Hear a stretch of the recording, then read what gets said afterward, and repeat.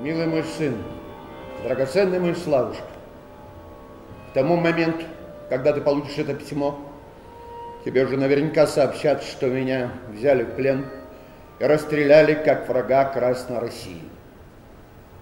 Это неправда.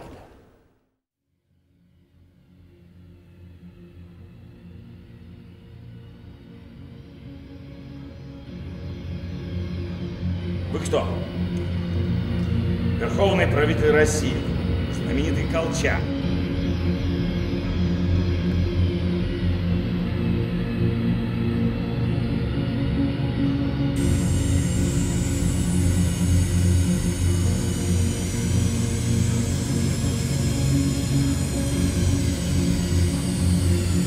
Подумайте, Александр Васильевич.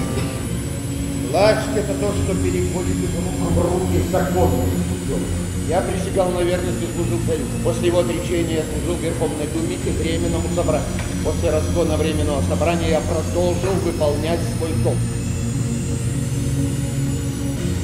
Наглядный Славушка, скоро я вынужден буду бежать в те края, откуда уже не смогу подать привезти. Поэтому мне надо поторопиться, чтобы скорее рассказать тебе о нашей экспедиции на землю Санникова.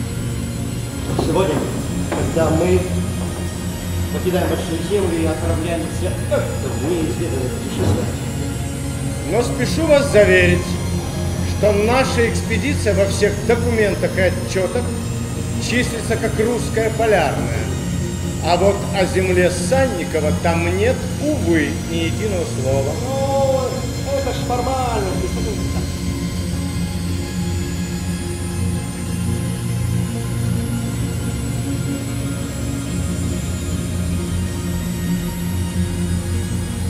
Знаете, ведь дальних-то вот этих полярных экспедициях самое сложное это зимние вечера. Это когда тоска. Да. Как где сплин, там и цинка. Это я вам как опытный человек говорю.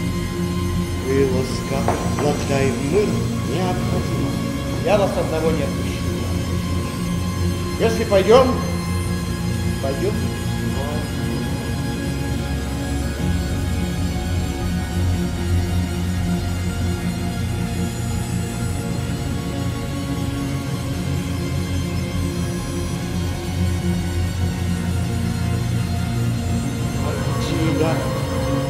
Гиберборея земля Санникова. Эту землю называли разными именами, но все сходились в одном. Нет земли прекраснее, а народа мудрее, чем гиберборейцы.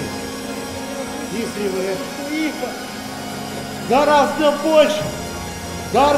больше, чем гиберборейцы.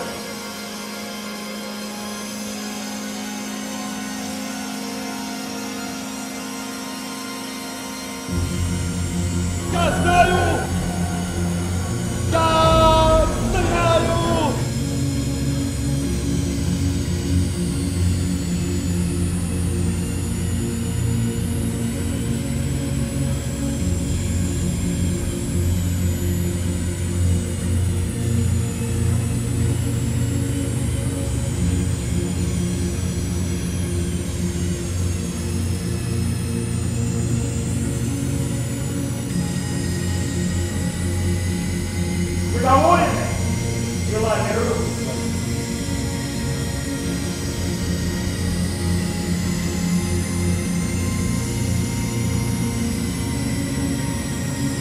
Жестокость порождает жестокость.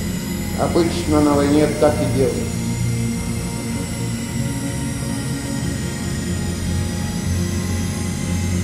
Гражданская война. Что вы знаете о боли? Вас купили когда-нибудь шамповать?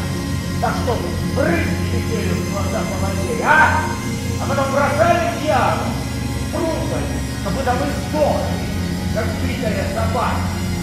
Пожалев пули.